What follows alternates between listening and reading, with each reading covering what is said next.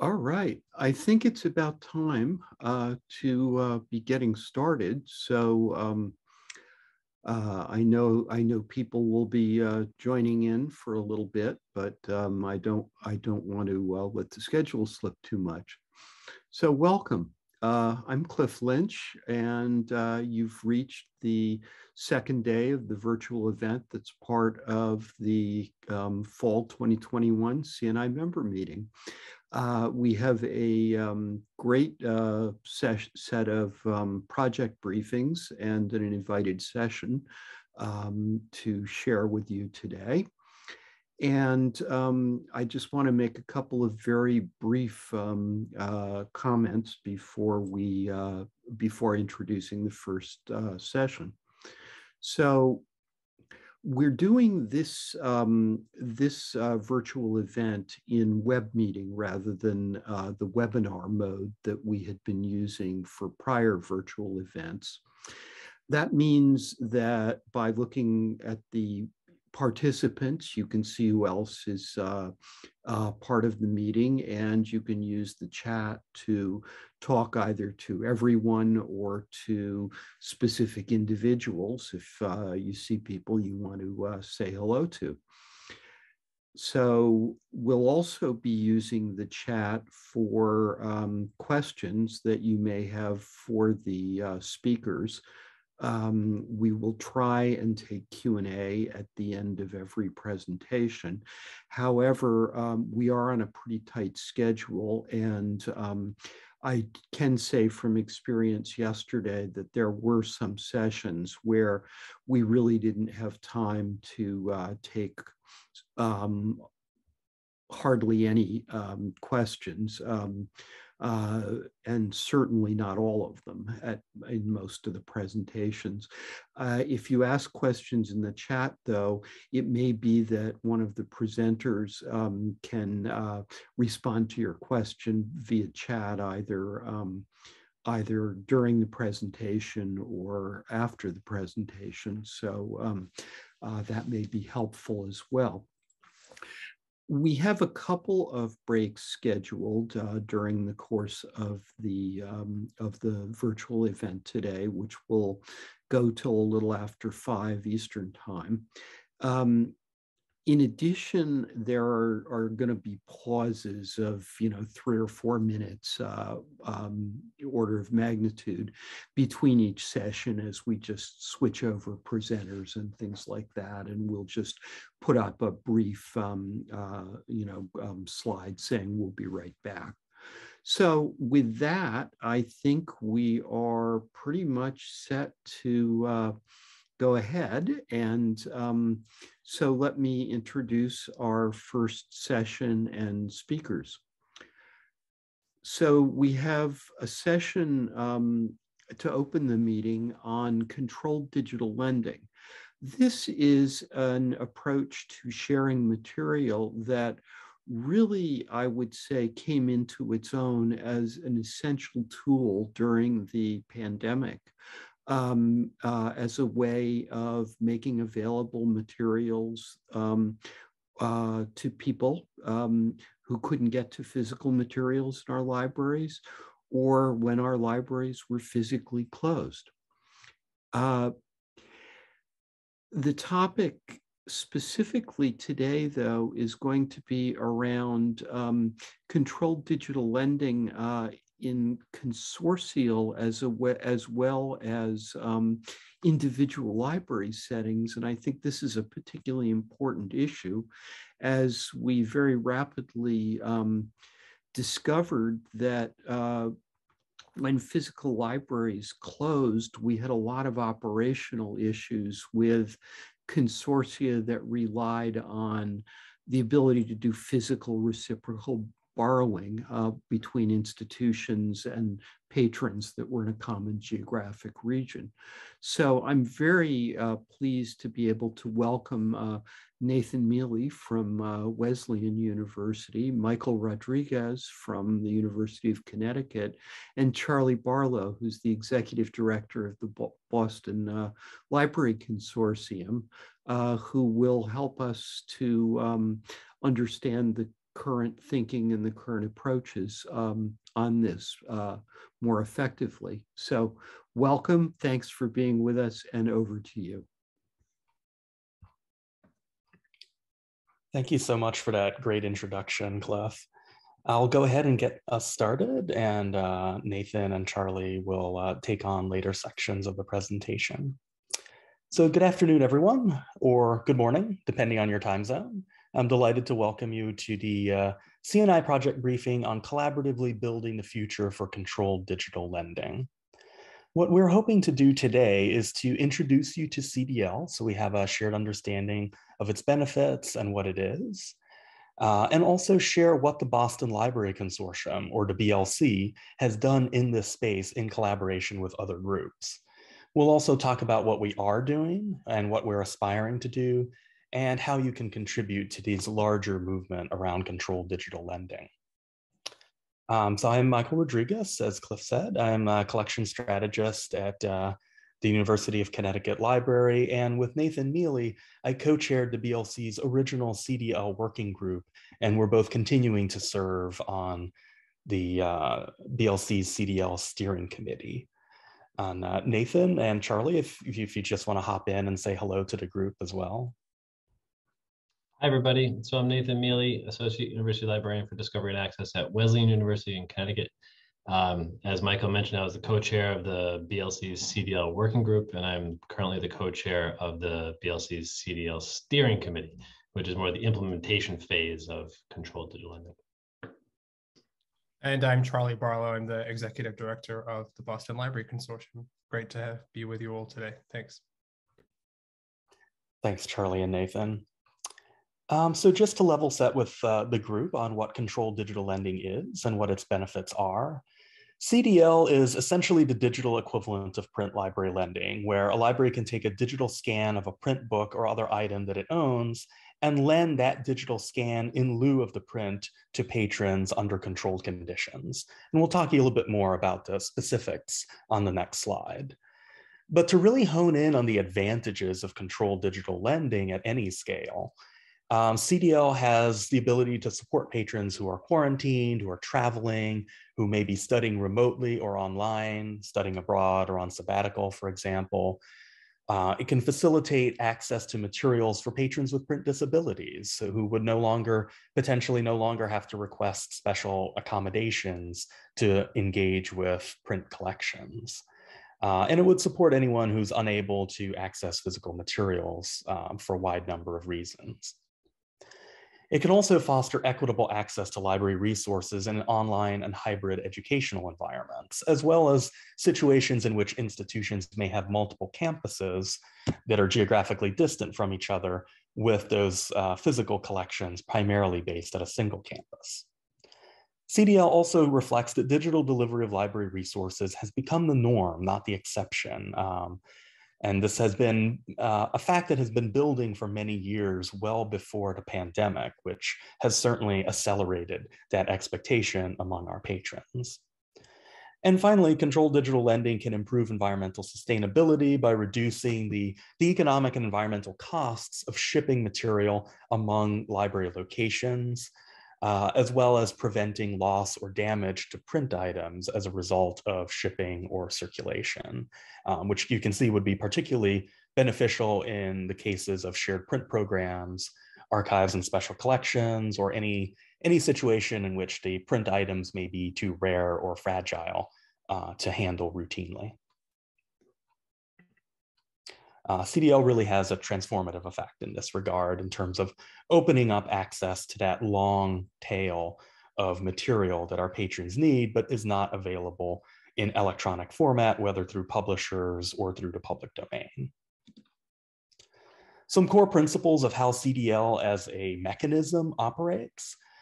The first principle is that a library must own a legal copy of the physical book acquired by purchase or through a gift. The second is that the library must maintain an owned to loaned ratio, simultaneously lending no more copies than it legally owns.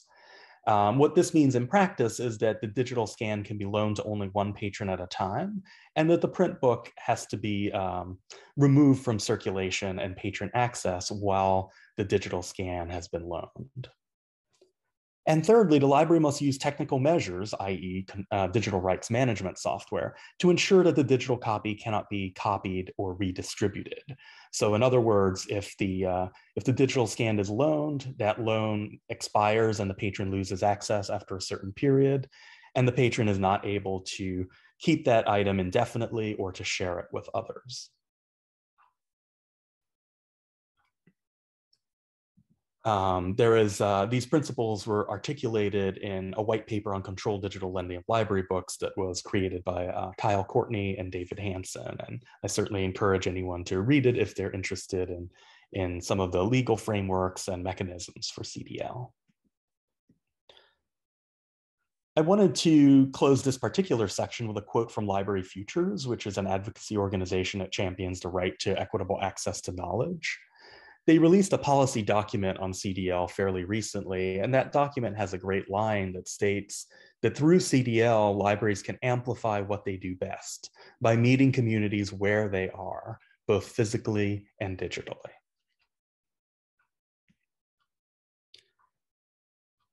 Cliff touched on this point.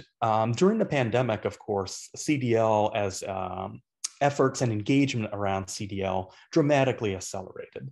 The white paper that laid out the legal foundations for CDL was published in 2018, and some groups like the Internet Archive and its open library program had implemented a version of CDL for a number of years, but you really saw interest and engagement among libraries accelerating in 2020 when the pandemic shut down physical access to so many collections. We saw a wide range of CDL solutions being built to meet local needs, primarily electronic course reserves. These solutions were designed for local needs. They were not designed to be scalable. And in general, they were cobbled together solutions using Box or Google Drive or other ad hoc software. We also saw national interest groups emerge and engage with CDL. The CDL Implementers Forum is a great example of this, where people from libraries and allied organizations who are interested in CDL came together for informal meetings and information sharing venues to talk about their implementations, their ideas, and their questions. The CDL Co-op also formed. This is the Consortial Approaches to CDL group, which is sort of an umbrella organization for consortia that are interested in CDL work at scale. We also saw higher profile statements by national and international groups. There is a CDL position statement supporting CDL that has garnered dozens of signatures from libraries and consortia. And recently, IFLA also released a statement that powerfully makes the case for controlled digital lending on the international stage.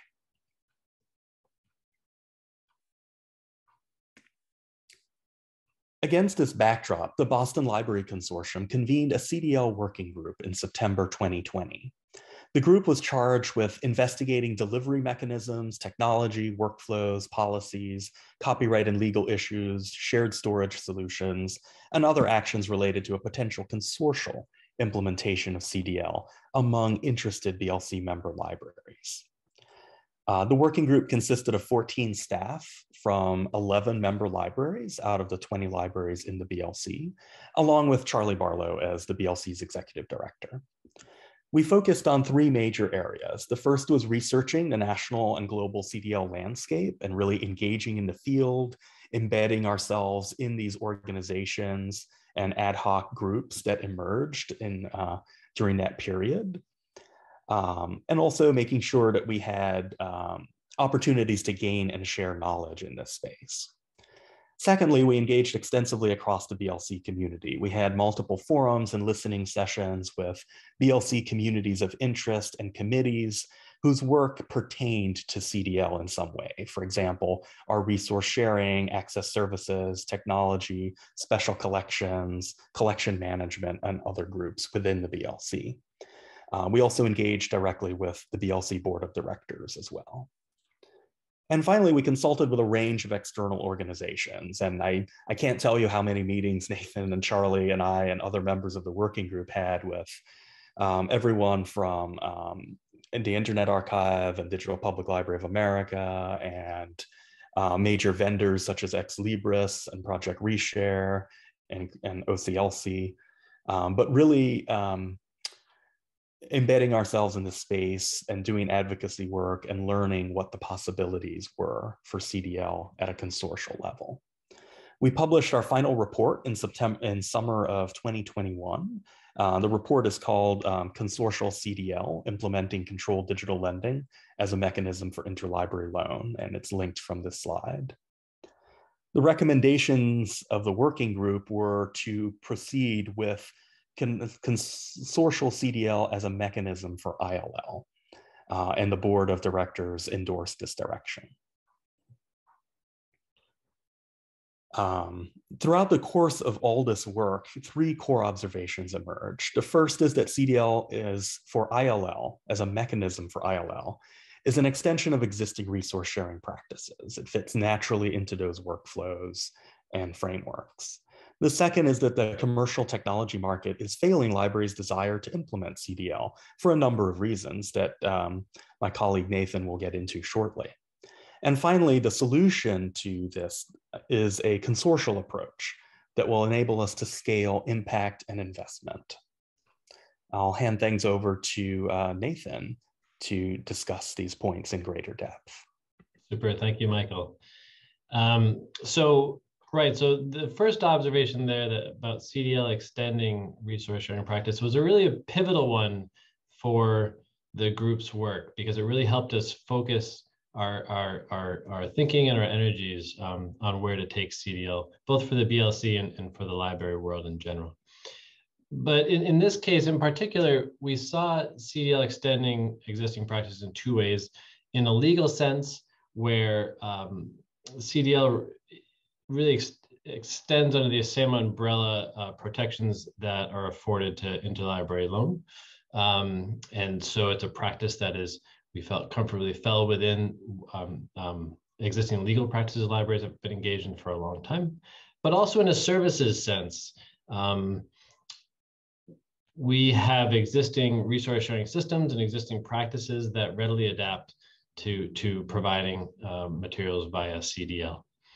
And overall, what we really felt strongly about was that CDL is not so much a new service for libraries, but is really an extension of services that we're already providing.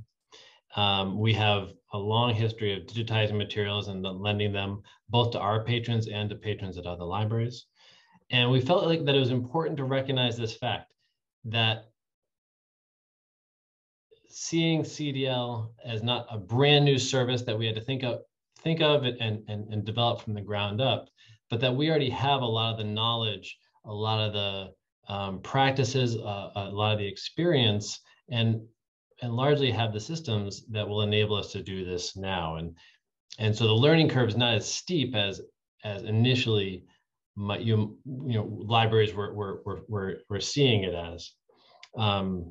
And so this was a really important conceptual element for our group.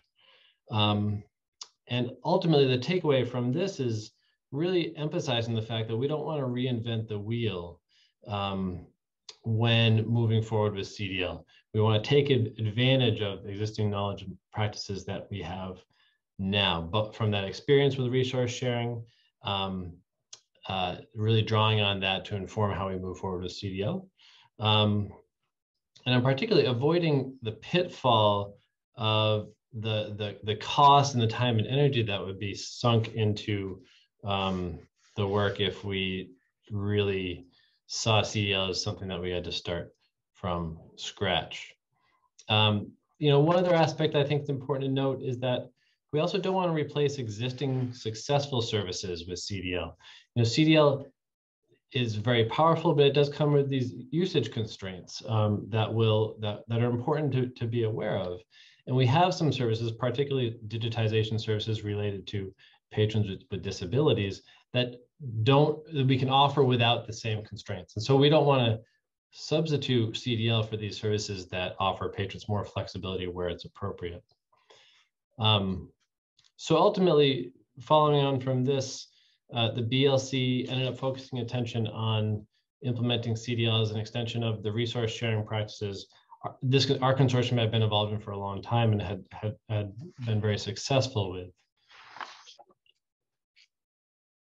Next slide, please. But then what was really quite fascinating is as we started to look at the existing systems we had for resource sharing and talking to the vendors of who created and maintained those systems, it really became apparent that there was a significant disconnect between what libraries were aiming to accomplish and where the vendors were at in the technology market in general in being able to meet that vision. So our ideas are really sort of crystallized in this article that we published on the Scholarly Kitchen back in September, where we explored the state of the technology market and in particular its impacts on CDL. And a core aspect of our concern was the risks posed to CDL by the level of consolidation in the technology market. What we've seen is with CDL in particular, the technology market in general has been suffering from consolidation for a long time, and to the point where increasingly there are fewer options for libraries to choose from when implementing service X, Y, or Z. And we have many cases where there might only be one viable solution for a library. And when it came to CDL, that meant that the libraries who all of a sudden in 2020 desperately wanted to implement CDL, we were looking at a very small number of vendors who are capable of providing that sort of service, and we're really relying on them in a way that they weren't prepared to come through on, in all honesty. And that lack of substantial response has really kind of continued even to today. We've seen that OCLC, who is the core vendor for resource sharing, has been pretty quiet up until right now. And Ex Libris, the other significant vendor, has taken a path that hasn't really meshed particularly well with the vision the BLC has for CDL. And so in response to this, the BLC looked for a path forward that could return more power and more flexibility to the hands of libraries, and to look for ways to leverage the scale, as Michael said, to leverage the scale of consortia to both influence the shape of the technology market, but to also develop this particular solution in a way that would be sustainable for libraries and meet our needs in a way that we could have more say in for the long term. And overall saw consortia as a really key element of that, and Project Reshare that I'll talk about a little bit later. Next slide, Michael. Thank you. This consortial aspect was very important for the BLC. Obviously, on one level, this was a consortial effort to explore CDL, and the BLC's resource sharing infrastructure has been a key aspect of the consortia for a long time. And so we started from that level, but we also came firmly to believe that the scale that consortia operate is a really key element in moving this initiative forward. Consortia offer scale at so many different levels. They offer scale for funding, scale for collections, scale in terms of negotiating with vendors. We have more leverage as a consortia in practically every case than we do as individual libraries.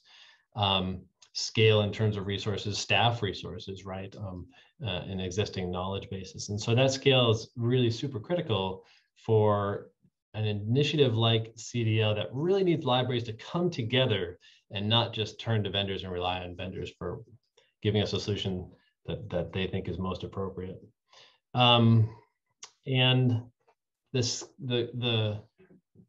scale piece is also quite critical in terms of supporting an initiative like Project Reshare or any really sort of open source initiative where, or let's say fledgling initiative, where building up the installed base of that system that solution is really critical. And consortia can bring in, when a consortia joins a new initiative, they can bring in X number of members, 20 members, 40 members, depending on the consortium, as opposed to the user base needing to grow by one library at a time. And we felt like that was very important here. In addition, the consortial layer of resource sharing is really important. You know, the basic model for resource sharing these days is you see if you can fulfill locally, then you turn to your consortia next, and then to the world after that. And so ensuring that that consortial piece is functioning fluidly to leverage the collective collection is a really important aspect of this. And then lastly, consortia are ostensibly microcosms of the larger library world, where if we can develop a solution that meets the needs of consortia, we believe it's a logical leap to move from there to extend the solution out to the library world in general. And then interoperability became a real consistent theme for us when we were talking with vendors. The resource sharing infrastructure that we have today is built on interoperability, right? We've always been able to choose what resource sharing tool we're using, whether it's Iliad or Clio or whatever system your library may use. We've been able to participate in OCLC with any of those staff-facing tools. We've been able to also use Rapid, right? And Rapid and OCLC essentially work side by side. And so interoperability has been a core aspect of resource sharing. And it was very important to us when engaging with vendors to emphasize that can't change. Now we have standards in place. We have an ISO standard for resource sharing. We have there's a working group in NISO that's working on a CDL related standard. And so these standards are there for vendors to take advantage of. And obviously it's super important for us that they do so. And obviously interoperability gives libraries choice. We don't want to see a future for CDL where you're boxed in, that if you want to do CDL, you have to do it with this vendor. Or if you want to do it in a certain way, it has to be with this vendor. We want to ensure that CDL is essentially like an open playing field where libraries can choose the path that best suits them. And then lastly, interoperability ensures that we're able to continue to use the knowledge that we have when implementing CDL. If you don't have to switch the tool that you're using, that means you can continue to take advantage of everything you know about that tool already to influence how you implement CDL, as opposed to if you have to implement a whole different tool just to support that one service, and all your previous experience is not as relevant anymore.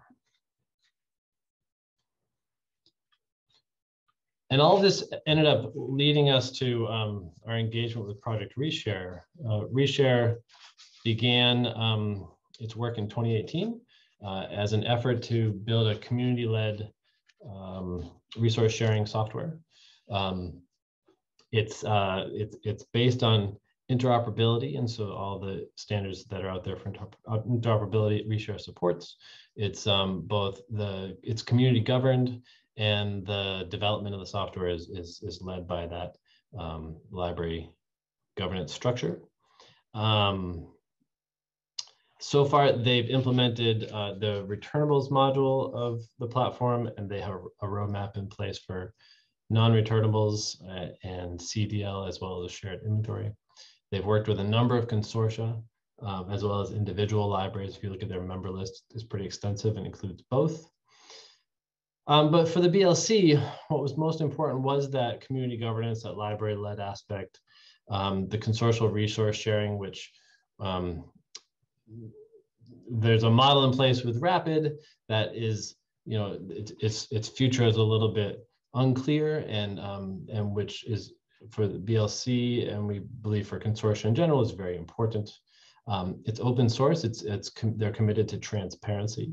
And that involves working with other vendors. They work readily with every other vendor in the space. And they really are focused on collective collections and leveraging those for consortia. And so there was real alignment between the BLC and Reshare on our visions for CDL. And so really early on, a natural partnership began to form, to the point where at this point, the BLC is working to become a member of Project Reshare and making both staff and financial commitments to staff time and financial commitments to help further the CDL work in a way that aligns with the BLC's vision, and that we also, we believe extends out to the library world as well in a model that everybody would benefit from.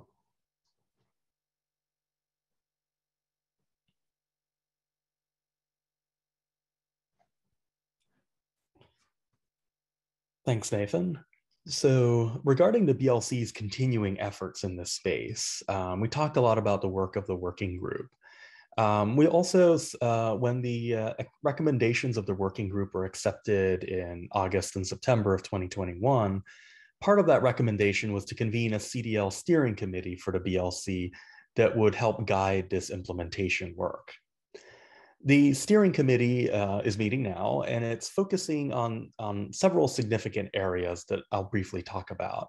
The first is really seeking ways to leverage consortial scale in our efforts.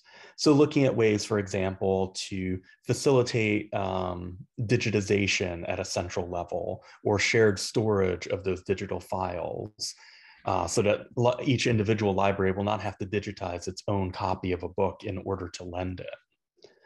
We also are engaging with vendors across the board. As Nathan highlighted, we are making a sustained commitment and investment in Project Reshare, but we're also continuing conversations with Ex Libris and with OCLC and other vendors that are part of the resource sharing space. OCLC in particular, I think, has not been particularly deeply engaged in these CDL conversations in the past, but we've been having some very productive conversations with them recently as CDL increasingly becomes much more of a mainstream consideration across the industry. With regard to Project Reshare, we're continuing to pursue that partnership and deepening the relationship. The BLC Board of Directors voted to make a $100,000 contribution to Project Reshare to further the development of CDL capacities. And Reshare will be running fundraising matches with existing members as well as with potential development partners to pool together enough funding to build out these capacities in their systems and their technologies. We've also been engaged in grant writing to seek support from external foundations to advance this consortial vision for CDL for ILL. And we've had significant successes in this space that we can't quite talk about yet, but are very promising and very positive in terms of seeing commitments from funders and foundations towards controlled digital lending at scale. We'd like to end this presentation with a call to action for all of you, for all the folks on this call. We encourage you to engage with your consortia about the value of controlled digital lending. We encourage your library or your consortia to consider endorsing the CDL Co-op CDL for ILL statement, which lays out the case for CDL as a mechanism for interlibrary loan. We encourage you to gain and share knowledge of CDL and of efforts around it by participating in initiatives like the CDL Implementers Group, the Consortial Approaches to CDL, and other open forums. And finally, we encourage unifying vendor advocacy so that from all of our different perspectives, we're delivering to vendors a consistent message around the need for interoperability and for controlled digital lending to be developed as part of existing systems for resource sharing. And when you're ready, we hope that you'll consider contributing to Reshare, whether that is staff time or funding or knowledge. That is all very welcome and encouraged in terms of supporting CDL for ILL development. I think we're now ready for the Q&A period. So I encourage folks to go ahead and start putting your questions into chat.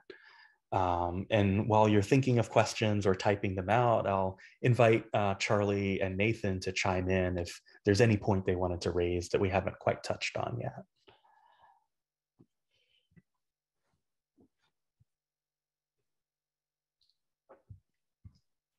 Yeah, the only thing I would say is that just to emphasize that all the work the BLC has done so far has been with an eye towards how do we facilitate libraries across the spectrum moving forward with CDL, at the very least CDL for ILL, and that that's really our end goal here. It's why that call to action is really about get engaged with our product reshare, get engaged with CDLI, and so on. You know, I think we saw a potential future that was becoming more narrowly defined around CDL and how you would be able to implement it, and we weren't satisfied with that and want to see that horizon expanded for everybody.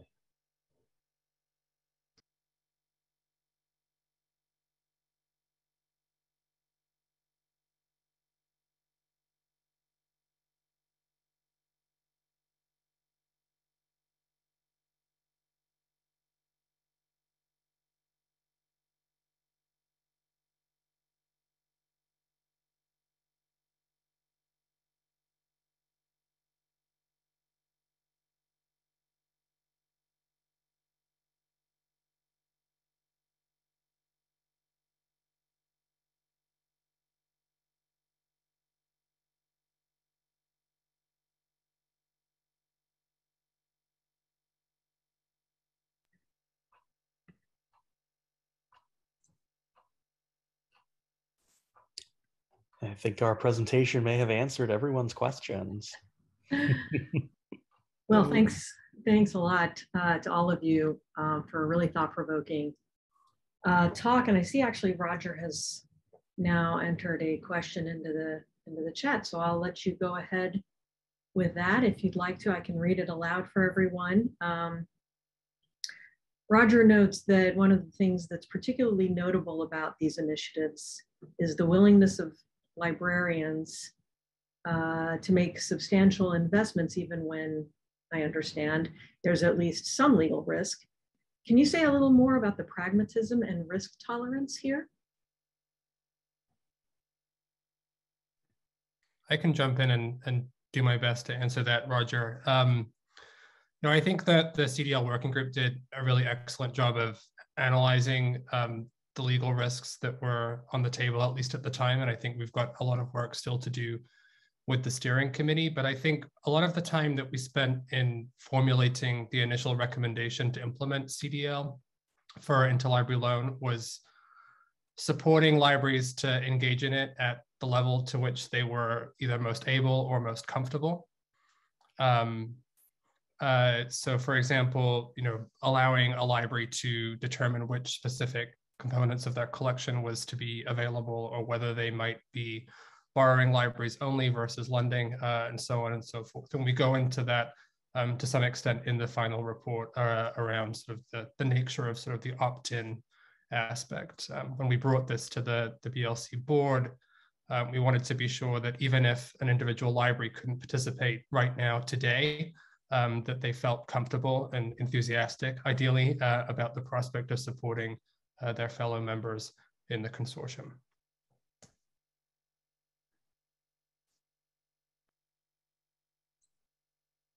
Thanks, Charlie. And thank you, Roger, for the question. And it looks like Tara Fulton has a comment. I'd also just like to note that individual BLC libraries recognize that their own lawyers will need to weigh in on the level of involvement we can make at the institutional level. But the board nonetheless supported the consortium moving forward as leaders in this arena. Thanks. Tara, would you like to comment on that? Any of our panelists?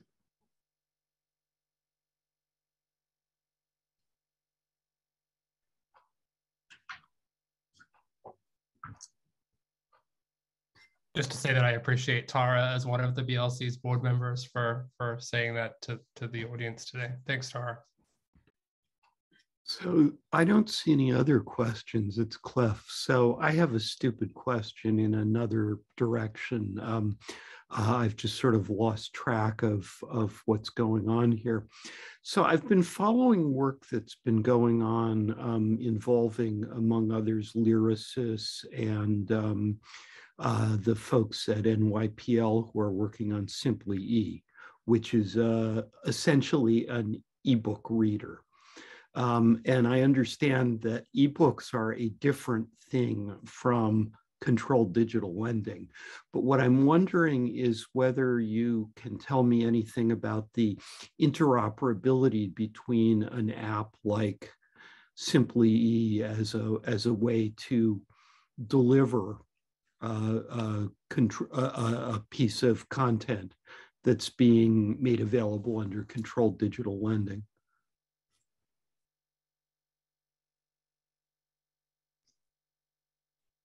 Yeah, I think this is perhaps this and the legal piece are the biggest challenges with CDL going forwards, is that legal challenges, at least we know the nature of those challenges, but the technology piece, we don't know exactly what shape that'll take. And I think interoperability with things such as an ebook reader that would make the ebook so much more usable is totally an open question. So what I would say is what we have endeavored to do in relation to that challenge is to go back to the interoperability piece I emphasized earlier, to really push with a vendor such as Reshare or Xlibris or OCLC that their tools need to work with other tools such as ebook readers to facilitate the end user experience being as good as possible. And so ensure the standards are there to support that, and then that the vendors leverage those standards.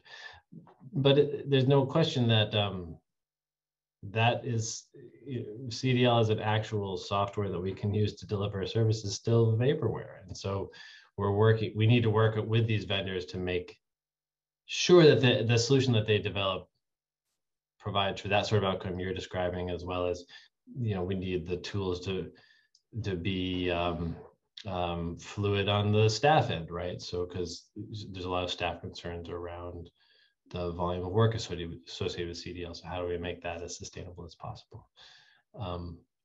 So I think in many ways, I feel like it comes back to interoperability and with ensuring the vendors engage with the solution on that level. To add to that, Nathan, I know that the folks at Columbia University and other places that have been involved heavily in Simply E app development have been participating in these CDL conversations at the Implementers Forum and elsewhere, as well as on the NISO working group that is formed to develop recommended practices for CDL. So I think to Nathan's point around interoperability, I think that that's at the forefront of a lot of these folks' minds as we build toward shared standards for CDL. So I assume that your work is connected into the new NISO working group as well. You're part of that conversation. Both Michael and I are members of that working group. Yep, Cliff. Great. Okay. Thank you very much for clarifying that.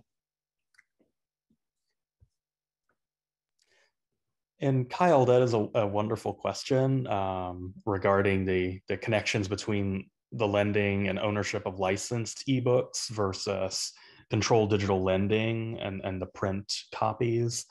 I'm actually going straight from the CNI presentation to a talk at the Amigos Library Conference about efforts to license and lend whole ebooks that we acquire from publishers.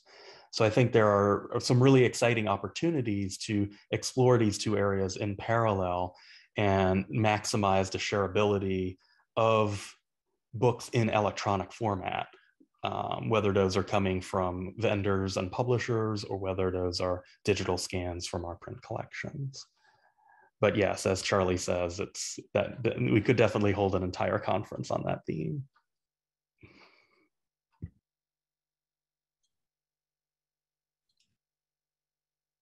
That's great. Thanks. Thanks everyone for chiming in. And I see Nettie Lagas has also weighed in with some comments about the NISO group. So that's wonderful. Please keep your comments and questions coming in the chat. And I'm sure as our presenters get a chance to field those, they'll be happy to do so.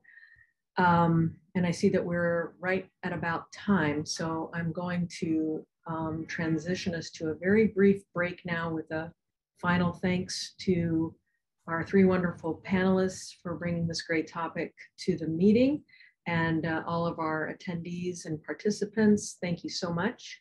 We're going to take about 5 minutes here to transition to our next speaker, who will be Jefferson Bailey of the Internet Archive, for what I think will be a fascinating conversation on the Internet Archive Scholar.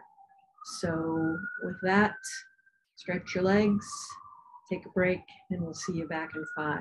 Thanks, everyone. And thank you again for that great presentation. This is really very, very helpful, and I'm really glad we had some of this conversation about how these various efforts are converging and coming together. We certainly are going to want to have folks keep us posted on what's coming out of that NISO working group going forward. So thank you again, folks.